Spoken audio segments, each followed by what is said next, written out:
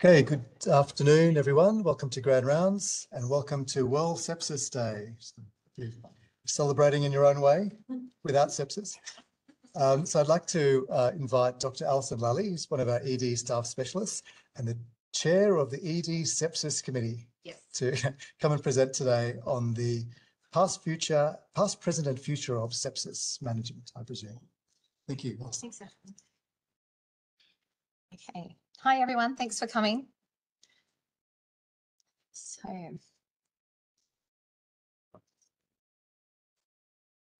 I've hit the space bar. There we are. Great.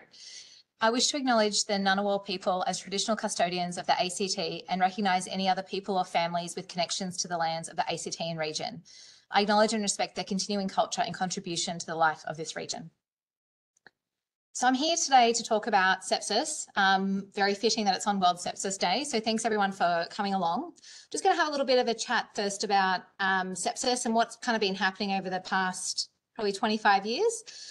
Discuss a case study, some strategies that we're doing in the Canberra Health Service ED to improve timely sepsis care, and where we're going to go moving forward.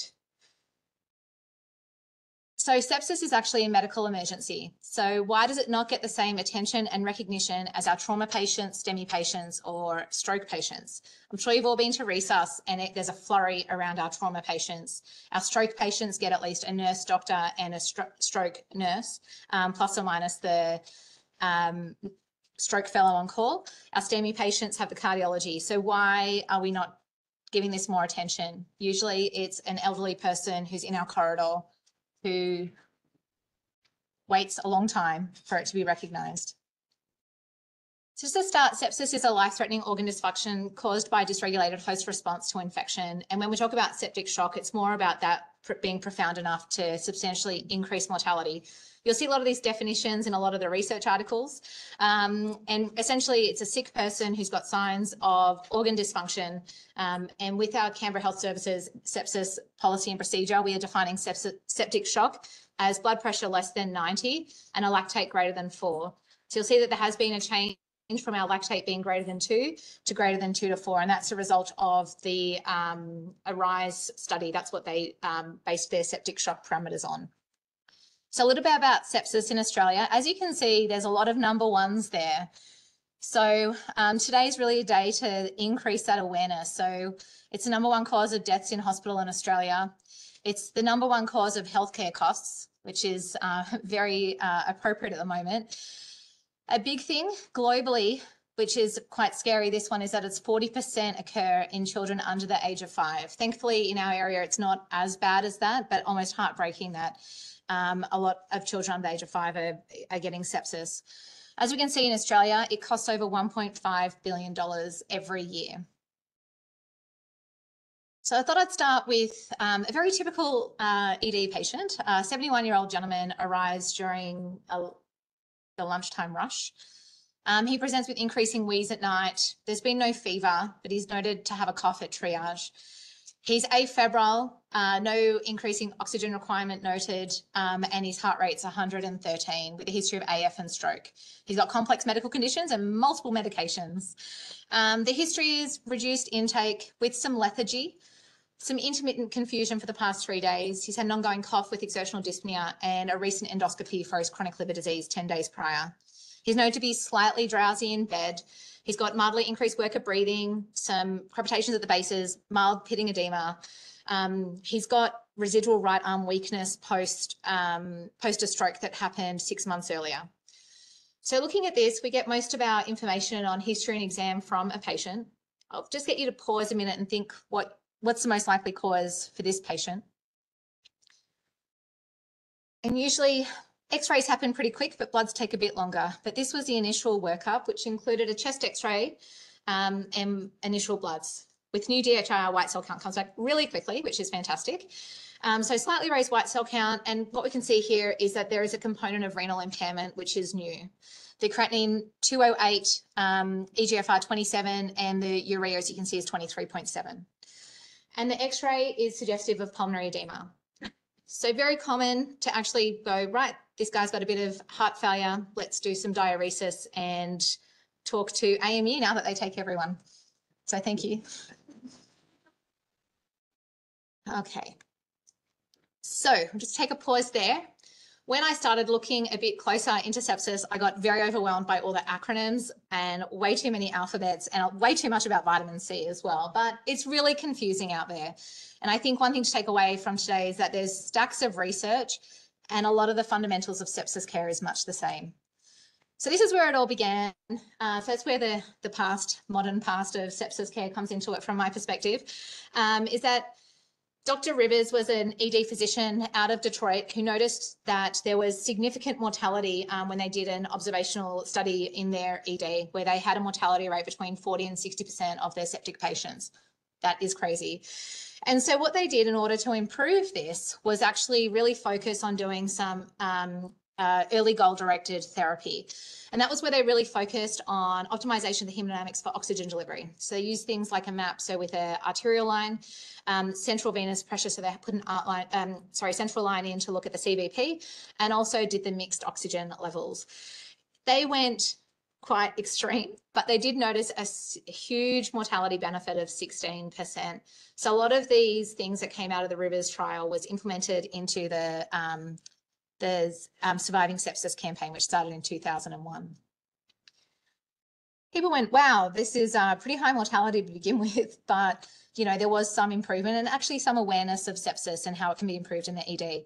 So 3 really big studies that were then subsequently done to actually look at early goal-directed therapy versus usual resuscitation. Now, this was done about 10 years later, so I think it's really hard to kind of standardize the usual resuscitation and ignore just our septic patients, knowing that there has been some research out there to show that blood pressure control, antibiotics has improved care. So the big one, which some of you might remember, was the ARISE, which we actually participated here at this organisation. I remember lactate greater than 4, you enroll someone and get a coffee. So that was a really good strategy. And essentially it took people who they were worried about sepsis and septic shock. They were given antibiotics in up to 1.5 to 2 litres prior to enrolment. And they compared the usual resuscitation versus end goal directed therapy. What we can see here is at the very end is the Rivers, the pointy thing, At the end here, this is essentially the Rivers trial. What we can see is the mortality rate is way too high to begin with. In Australia, and it also included New Zealand and Hong Kong and Ireland, we can see actually that the mortality is much less than the population in the States. But there has been huge improvements, but not much difference between end goal directed therapy and usual resuscitation. The only problem is complications that can come with unnecessary invasive procedures like central lines and also blood transfusions. Talking a bit about the Surviving Sepsis guidelines. So there's about 30 points to this guideline. I'm not going to go through it all. I'm just going to highlight some of the really important facts that we need to all work together to improve in our organisation. So one is screening tools. Screening tools are recommended by the Surviving Sepsis guidelines. They are to help identify those acutely ill, high-risk patients. Some days we get up to 20 or 30 patients arriving in our ED in an hour. The triage nurses have 3 minutes. We cannot expect them in that time to be able to figure out what is completely wrong with all these patients and appropriately triage them. They do a phenomenal job. So screening tools actually help with that recognition. It's really important screening tools have the ability to opt out and not do that constant, okay, it's sepsis, therefore we're going to go down this pathway. And in the States, they certainly measure a lot of their metrics on compliance to that. We aren't going to incorporate that here, just more we need that sepsis screening tool. QSOFA is mentioned quite a lot. Now, that is not a screening tool. It is more of a mortality predictor, and that has also been reaffirmed in the latest guidelines from 2021. So we use here MEWS and PEWS, or the early warning system. And for those suspected of having sepsis, we suggest measuring a blood lactate. This is something that we do, not all the time. And we also have to be mindful that we're not using our lactate as a in or out a screening tool, because there are people that have an ischemic bowel with the normal lactate.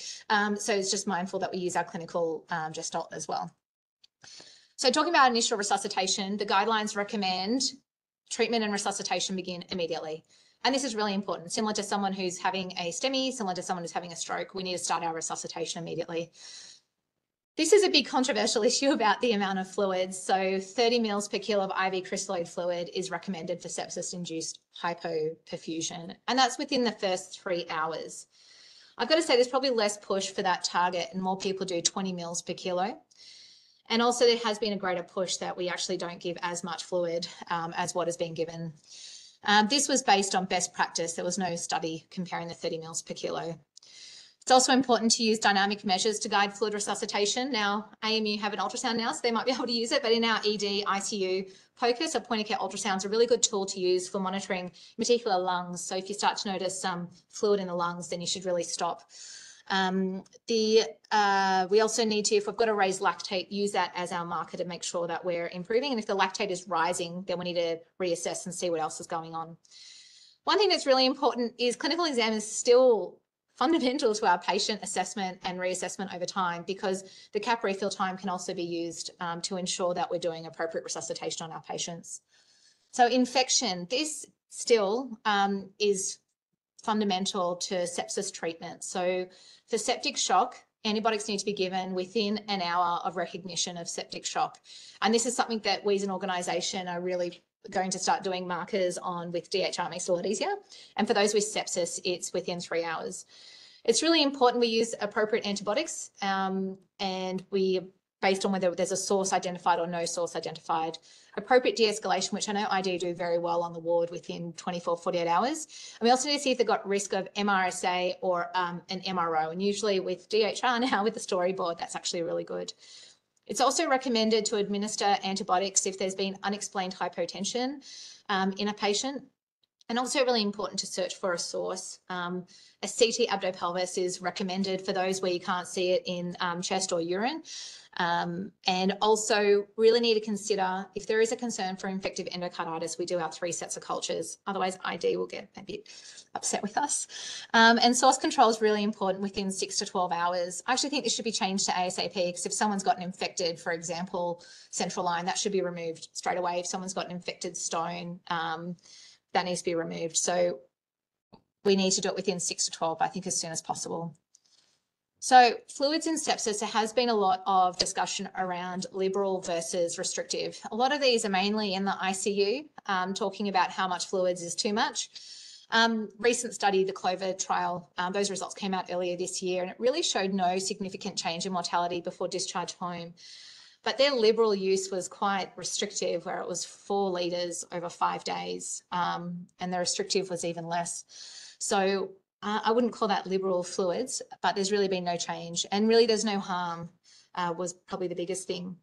The sensor trial showed that early vasopressors improve shock control by 6 hours. So there's huge with that, because when we're thinking about length of stay in the ICU and length of stay in the ED, 6 hours is actually quite a long time. So that's where we start vasopressors sooner rather than ongoing fluid boluses with no response.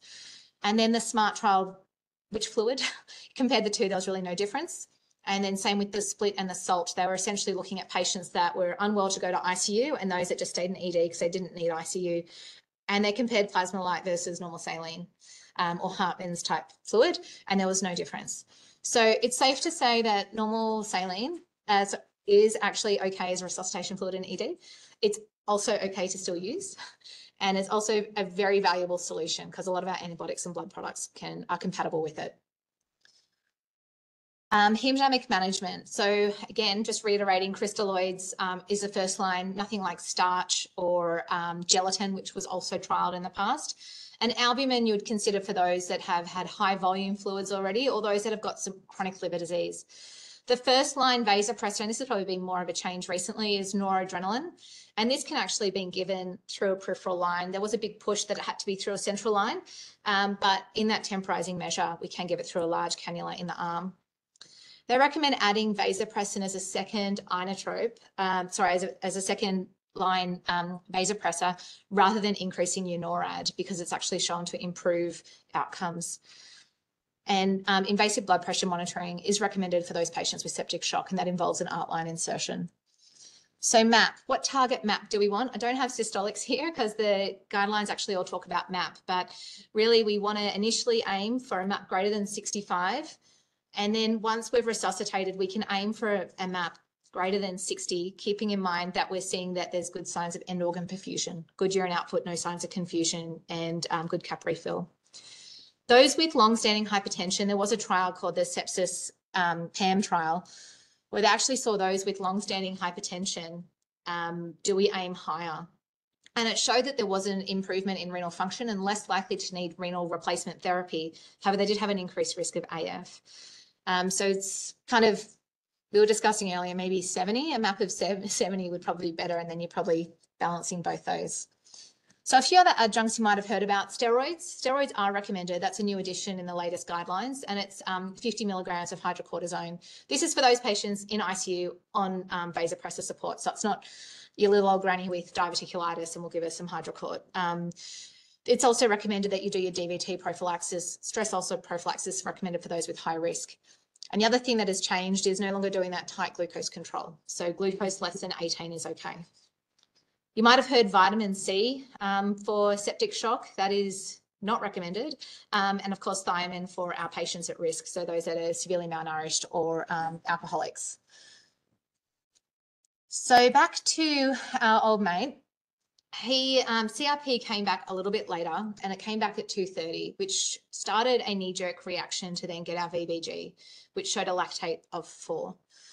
This then triggered that this is sepsis or septic shock, given that the blood pressure was low. He was given appropriate antibiotics for community sepsis of unclear source. So was given Gent and Fluvox, and was given a 500 fluid bolus. However, there was no improvement and was started on a metaraminol, and invasive blood pressure monitoring was started. So the red box just indicates when all this happened. And keeping in mind, before that, he was just getting non-invasive blood pressure. And then the line was popped in at about 6 o'clock. So it's very easy to say, well, of course it's sepsis when you're looking at it retrospectively. But just taking you to what it is like in the ED, not every patient can go into resus. We only have 5 beds that are full most of the time. We have significant access block where we have patients waiting a long time to actually get into our bed because we've outgrown our space.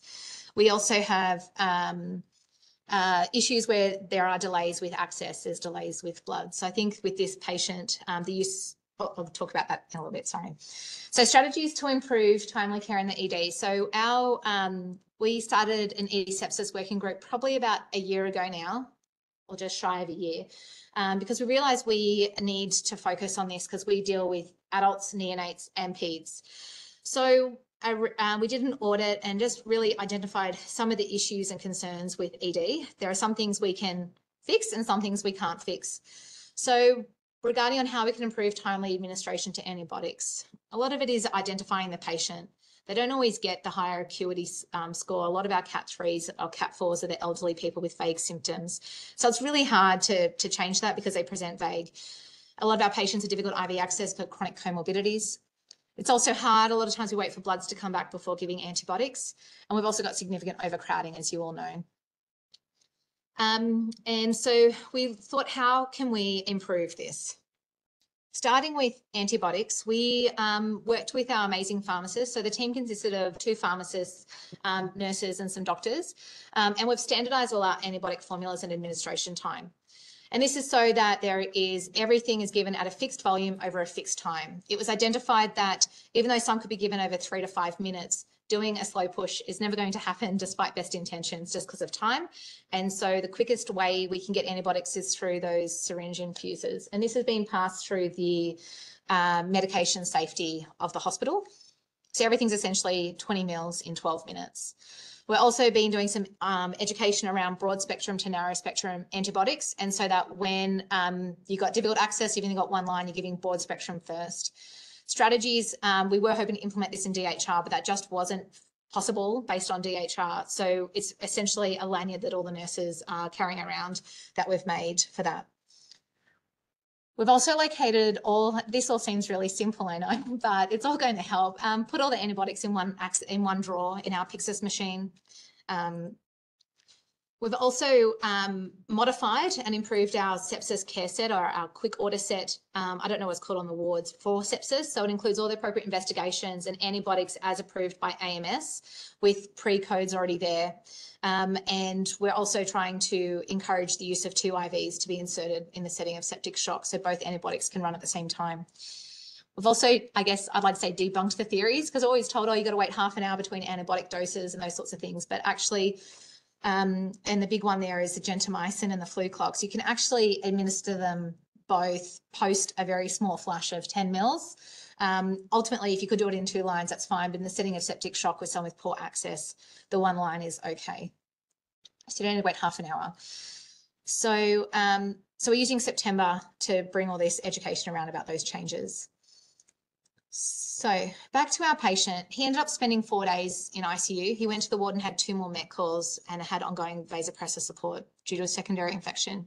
He had 22 days in an acute hospital, 38 days in a rehab. He had multiple complications as a result of his sepsis, the big one being deconditioning. So how could we have done better? I think use of a sepsis screening tool at triage would have helped. He did have a rash, so not quite skin with cellulitis, but he still had skin stuff. But he had respiratory symptoms. He also had new confusion. He had acute deterioration. He had a recent surgery or procedure with his endoscopy, and he had altered mental status. So use of a screening tool would help. So our early recognition would lead to early antibiotic administration rather than 4 hours later. He would have early vasopressor support because he would be in a appropriately monitored bed, early invasive blood pressure monitoring, and early ICU disposition. And this is one thing that does get really hard when we have our patients sitting in resus, and sometimes it's about weaning the vasopressors before going to ICU. Sometimes what these people need is a bit more time on their vasopressor, and that happen elsewhere so we can look after the next septic patient that comes in. So this person was 12 hours in our ED. So other things moving forward is we really are working towards implementing a code sepsis in our ED, and that's where we get our ED pharmacists to help draw up and administer the medications. We're working on a package now for them to be trained up on how to give these medications and also help look at the chart to see for any prior micro that's relevant. That means the nurses, instead of them going to get the drugs, they can help with other medications or working with IV access, getting analgesia, all those sorts of things. This has been initiated in the Alfred with good success. Another area is sepsis in the elderly. So this is really important given that we've got an aging population.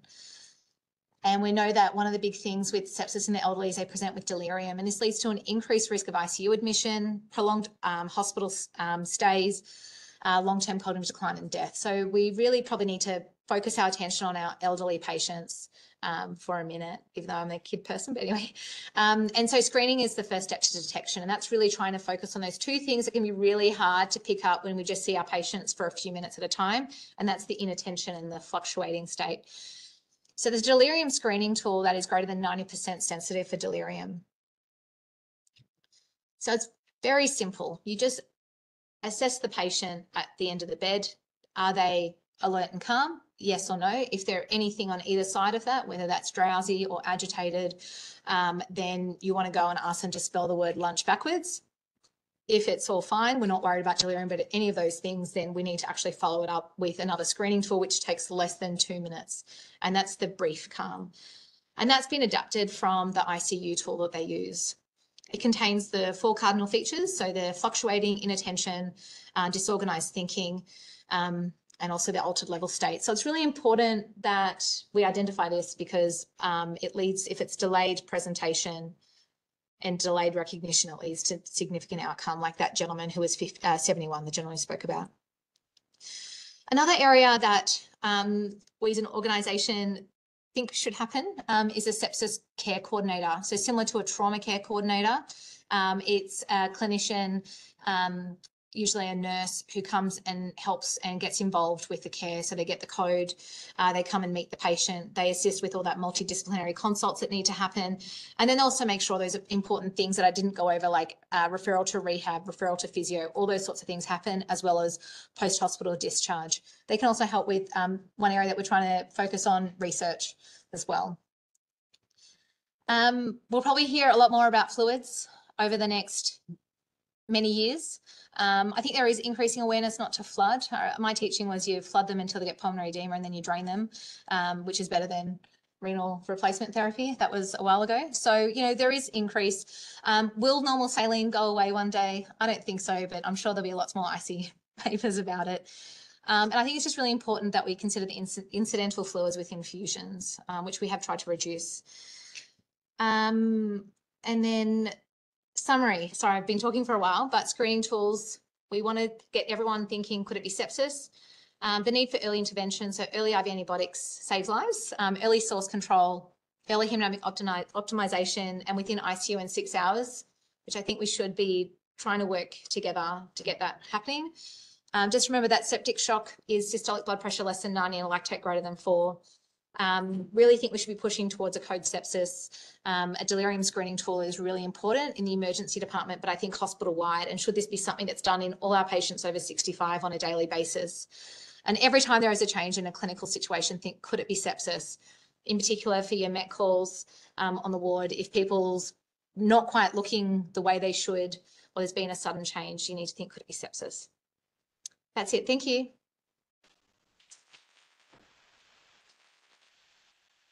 Thanks, Alison. That's a very comprehensive talk and taken us through 20 years very quickly. But I think we've really good understanding of the timing. No, it's good. We've got a really good understanding of where we're up to. So, do we have any questions from the audience? Cool. Oh, I wanted to ask a question. Sorry. Yes. So Ian was happy. Highly irregular. We'll let it happen.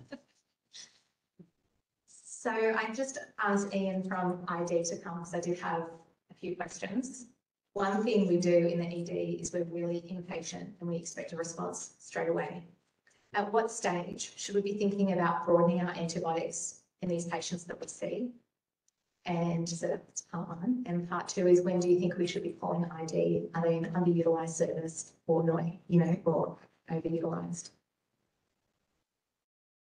Yeah, thanks, Alison, for those easy questions.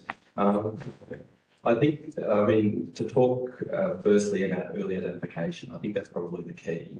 And you touched on all of the screening tools there, and getting juniors, I think, as well as nursing staff to identify and think about sepsis is probably the most important point. I think once you've sort of identified a key feature for, I guess, for us thinking about sort of at 48 hours, 72 hours, is actually getting those cultures out. And I agree with getting antibiotics in very, very early is important, and it's encouraging to see the mechanisms that you're doing to put them all in one tray and sort of make sure that they're prescribed early. Taking you back to the 71-year-old that came in at 12:30 and then got bloods done at 3:30 and then got antibiotics given at 4, you can see there's 3 or 4 hours there at the front end, which there hasn't been identification, and it's probably hard to know now with the retrospective scope to say why that is the case, but maybe sort of try to build that with education and sort of identify sepsis would be helpful. What to do when you give your antibiotics for what you think the clinical syndrome is, and then getting better in front of you immediately. I don't think at 5 minutes you reach for numerous antibiotics and give them. We do see that, I guess, sort of reflective of maybe our anxieties as doctors, and sometimes we feel like giving 5 antibiotics is what we need to do in 15 minutes, but you probably need to wait time, and I think that's the important lesson. I think that I've learned over the years with sepsis is time is just so important. So that means going back and looking again and again. And again, with your 71-year-old, you see that there was some large chunks of time of the observations weren't done. I think you had a big box over it, so it wasn't repeated looking. Look, if they're not picking up within the hour, 2 hours, you're giving them initial antibiotics, and you really resuscitate them, and that you've resuscitated them, and you think, gee, there's just not something going on right here. We're very happy to be called. We will be happier to be called earlier than later in these cases, and sort of advise on what other clinical syndromes there could be, or see what their microbiome is reflective of, and see if we need to close some files with some other antibiotics as well. So yeah, I think callers, we're very happy to do that, but probably giving it some time and seeing whether their pressure requirements or the blood pressures improved. Thanks, Ian. Might just add an additional question. I guess flucloxacin is a fairly broad spectrum combination to start off with, if you give it the right dose at the right time. I guess, yeah, sorry. Just saying that flucloxacin is a pretty broad spectrum antibiotic concoction to start off with, but Ian, what would you say if you knew the person was MRSA positive or colonized or had MROs from their catheter bag, for example? Would that change your empiric antibiotics? Yeah, thanks. And so that's a really important point. Like you look at their microbiome, you look at what they've got previously, you see if they're MRSA colonies, you see if they've got a VRE and it's urosepsis, like, and you try and close those holes up front. So, vancomycin, if they've got MRSA, it's like they've got staph sepsis. If it requires a daptomycin or Neslid, certainly if they've got MROs from the ESBL, then you need to close those holes. One of the, I guess, emerging threats, the sort of slow pandemic of AMR is it's going to come. Here in Canberra, I think we've got probably one of the best community microbiomes you could get, to be honest. Like our ESBL rates fairly low. But where I work in Southeast Asia, anywhere between sort of 50 to 60% of the organisms in blood are resistant to chemotaraxone. And so if you have patients that are coming out of those sorts of places in further hospitals, we need to know about it. And you need to think about, giving gentamicin up front and then sort of escalating into sort of the cover payments if that's what's happening. We would be very happy to be called in most instances if that's what's happening. But I think the key is probably getting all of those cultures, and we recommend 4 bottles of blood cultures if you can, and it doesn't necessarily always need to be from 2 different pools before you give those antibiotics. If it's a real struggle and they're shut down, from the same pool, getting 4 bottles out, so 2 sets is very helpful for us at 48 hours. Thanks, Ian. So do we have any other questions here or online? I might have one question then, Alison. So on one of your early slides, you in terms of the KPIs for administration of antibiotics, it said 1 hour for septic shock. Yeah, so question about timing of antibiotics. So Alison had a slide up saying that for septic shock, KPI is 1 hour for septic shock and 3 hours for sepsis. Yeah. Where does that 3 hours come from? Because we usually talk about the golden hour and giving antibiotics as soon as possible. And is that a guideline-driven number? Yeah. Sorry, microphone. Yeah. So that's come from the surviving sepsis guidelines in 2021, and it's also in the clinical care standard, because we don't want to just throw antibiotics at everyone and anyone, because exactly what Ian said about the heaps of resistance happening in the community. So they're more happy for us to be, I guess, a bit less gung-ho with the antibiotics to make sure nothing else is going on, and within 3 hours is okay, because from 3 to 5 hours I noticed worsening mortality in those patients with sepsis, but not septic shock. So we're not talking about the septic shock, which is those hemodynamically unstable with high lactate. So within 3 hours, and that's what the organisation is supporting here. I did have another question for Ian. Sorry, I said I was going to say 4, but I'll just do one more. And I think this is relevant. We're seeing a lot more Group A strep recently. And I guess what are some tips and tricks regarding that patient that presents who's just not getting any better? What are some things we should be looking for in the setting of Group A strep? Yeah, so basic Group A strep, so Streptococcus pyogenes, one of the family beta heme streps, has had a bit of an rise globally, actually. And it's a little bit unknown why that's the case. So they've seen it in the US, they've seen it in the UK, and we've seen it here as well. And so invasive Group A strep getting into bloodstreams, giving you sort of septic shock can be a bit of a tricky one to pick sometimes. Sometimes they may only come with some pharyngitis and borderline hypotension. They can have a bit of a rash, but it can just be hypotension and feeling very unwell. Luckily, Streptococcus pyogenes, so Group A strep, is exquisitely sensitive to penicillin. And so if you were going through your sepsis protocols, they would meet the criteria for those. You're going to cover it just on the way through, trying to treat all the other things. But we have had a few, even in the last month, end up in ICU where it was sort of undecided what it was, and then all of a sudden Group A strep was found either in their throat or super antibody type. So yeah, it can be a bit of a tricky one. It's important to keep in the front of your mind. Yeah, thank you. Thanks.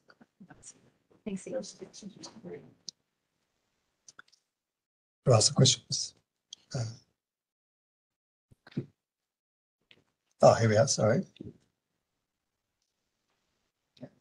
So this is from Hashim Kariyalo. Any evidence for the magnitude of implications of time delay to commencement of antibiotic on outcome? Is it linear or exponential, and why?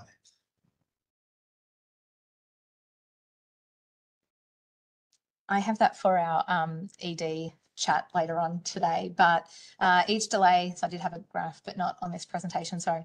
So each hour in delay to antibiotics increases mortality by 7.5%. And I can't say whether it's linear or exponential. I apologise. But there is the study that shows 7.5% increased mortality with each hour of delay with antibiotics and septic shock. Thank you. And Karina's got a question about if going to give antibiotics, they need to take the blood cultures prior to the antibiotics. Yep. Makes sense. And other issues about empirical fluclox and gentamicin, it's just to make clear that this is sepsis of unclear source rather than they're fitting some sort of other syndrome. Fluclox and gent is not a good combination for pneumonia, meningitis, or intra-abdominal sepsis, so it's still important to assess the clinical history and examination to identify a likely source. So, any sort of questions or comments about pediatric sepsis? I guess that's So what are we doing in that area, say, with the emergency department that you'd like to tell the group? Yeah, so we're also dealing with pediatric and neonatal, but we haven't been able to get as much movement as we would like in this space because it is a bit more complex. The dosing of antibiotics, we're waiting for a new pump set to come in. So we haven't been able to standardise those antibiotics and based on the weight of the children and all that sort of stuff. But we have been doing education about paediatric screening tools. So we're also implementing that.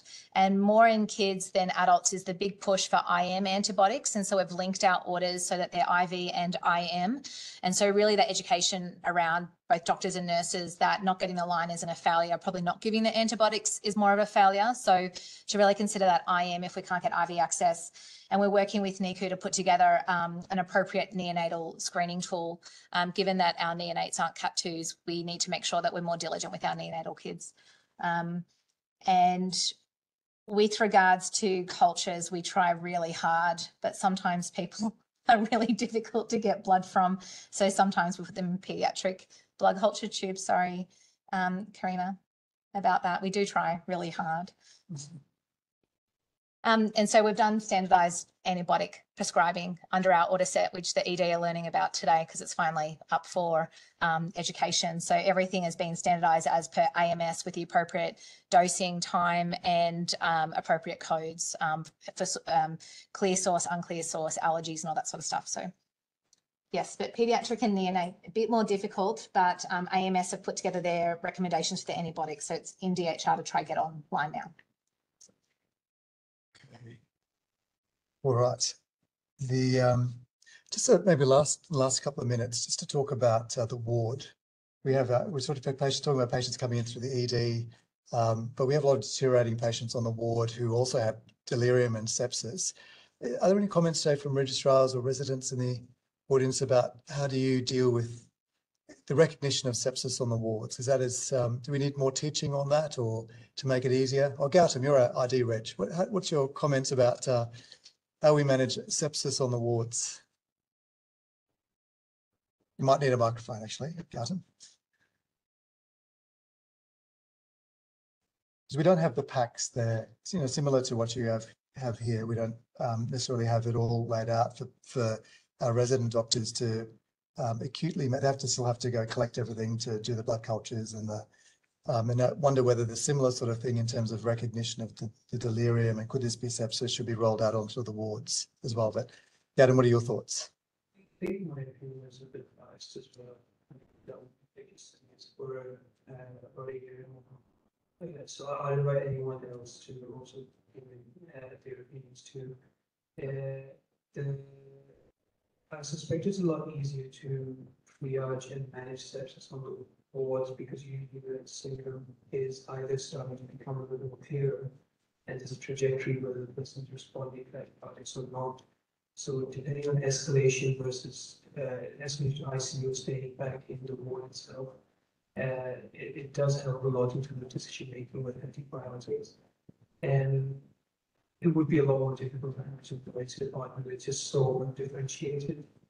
On the flip side to that, there's the aspect of very non-specific symptoms like delirium that get classified as infection or not. And that would be a challenge, I guess, in the future going forward in terms of antimicrobial resistance, antimicrobial stewardship is solely in the course of something like delirium.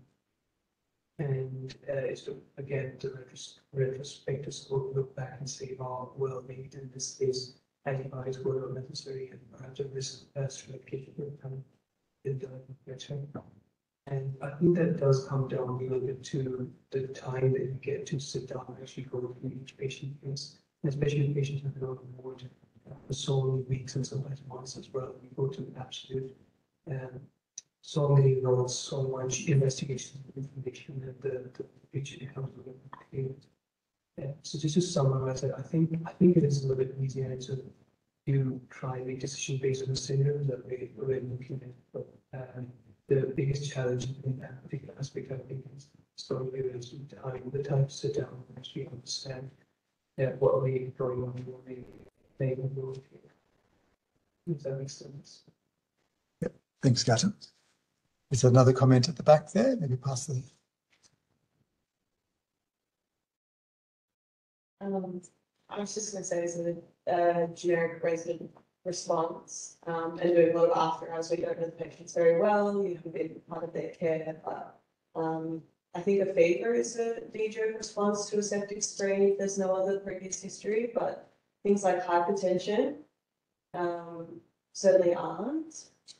I don't think that would ever be our first response to think that maybe this is sepsis. I would hope that septic shock isn't necessarily the first time you're meeting someone on the wards. I think it's more that not the shock part, but the septic, like a patient having a new infection that's septic, and so you still have that, I guess, 3 hours. But in terms of a guideline or a routine, I think that that's something that's actually I've created over 2 years of experience in taking on for other people, as opposed to it being sort of set out quite clearly. Whether that's something to look into or whether it already exists, and I don't know. Yeah, look, I think it's a good point that some studies show up to a third of, say, general medical patients are delirious at any one time, and understanding that sepsis is a driver of much of that, and how when you don't know, if you're a resident overnight, you might not know the patient that you're seeing. You don't know if they're normally delirious, what their cognition is like, and often it's the change over time that is the definition of a fluctuating state. So I think probably we need to do a bit more education about recognizing the atypical or the less prominent symptoms of sepsis. So if they're febrile and rigoring, that's one thing, but if they're a bit off, a bit delirious, hypothermic, or a bit tachycardic, then thinking of sepsis and doing the appropriate, at least cultures, would be important. Yeah, and then the other comment on that is the nightmare that is getting access to the cultures, and especially quick antibiotics. And if anyone's done an after hours,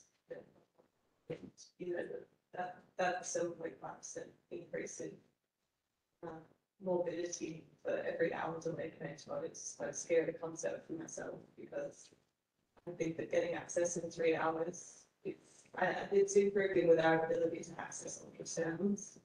But if you've got 1,000 other things, just knowing that it's a real priority, putting it on your priority list, as getting cultures and antibiotics quickly is probably something that needs to be highlighted in those grey area circumstances, for sure. That's a really good point about going up the priority list. Sam? Just a really quick one, I'll say it really loudly. For Paul can't hear, so we just need to. I think it'd be like, it's not really. I'm getting, yes, maybe we get a microphone. So, Sam, yeah. I can hear it. Ian alluded to it. I wonder if we could just standardise that cultures don't need multiple punctures. It's really the volume more than multiple punctures. Outside of those patients where we're worried about endocarditis and particularly the subacute, that particularly for this sort of ward patient and for the ED overall patient, that it's really about getting volume. If you get the volume, get the 4 bottles, you've done the job, let's get the antibiotics in, rather than putting pressure on that we've had multiple jabs. I'm sure how Ian would support that as a standard approach. We'll get a comment from Ian first and then to Drew. Never wait for your career to come as well. I think you're not going to be able to get another set of definitely. It's the 40 mils that you want, and in endocarditis from 60 mils, it just increases your sensitivity. The issue comes obviously if you pull that through an annual staff in 4 bottles. Is that significant or not? But I think more good can be done by collecting the 4, what I've seen so far. They're not collecting them and trying to stab around and not get it this the second time. Thanks, Drew. Yes. Just a follow-up to ED procedures in that regard. A previous generation of microbiologists insisted that given the high contamination rates of blood cultures in the ED, there was no point in doing them unless the patient was actually febrile at the time. No, you're not going to buy that one? I mean, of course, sepsis may be blood cultures, yeah, and so not everyone, there's bacteremia, there's spike fever right in front of you. So if you're thinking you're dealing with that, you've got to get those cultures before you do the full spectrum antibiotics. Expect to see our contamination rates rising. No, because all the sterile stuff's in the trolley. So I think we can do both things well. We can do it in a sterile way, but also get out the right volume of blood. Karina has commented that we also need to collect via vacutainer rather than syringe. So the vacutainer system will help with volume. That's actually, sorry, just to jump in, that's a really sort of practical point, because if you're collecting the syringe and you're mixing it all around and then you're sticking it in 4 bottles, you just contaminate it all 4 bottles. Yeah. So the reason you do it for a vacutainer is the first bit of blood that's got the staph epi from your skin goes into your first bottle, and then obviously that's sort of thrown away, and second, third, 4th bottle gives you the result. Again, Karina's comment is no evidence that it matters whether they have fever or not. If you're going to give antibiotics, and just take the blood culture first. I think that's a good principle. All right. Any last gasp questions on World Sepsis Day? There are no more questions online. So just like to thank Alison Lally for presenting today. So very comprehensive and timely. And I think you'll be invited to maybe speak to some junior groups as well in the future. Okay. Thank you. Thank you. Thanks, everyone.